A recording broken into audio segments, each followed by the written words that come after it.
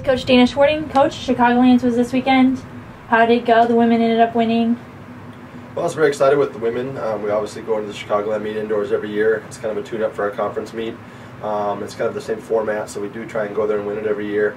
It's been about 3 years since we won it, so we were excited to go there and kind of put it to the rest of the schools in the Chicagoland area and prove that we are the best, the best overall team in Chicagoland. So I was very happy with that.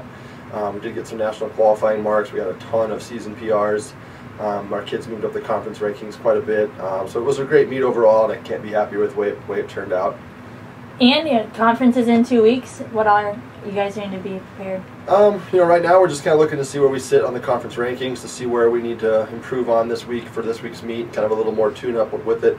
Obviously, we've won the last 2 years in the women's conference, so we're going in there to try to win it again.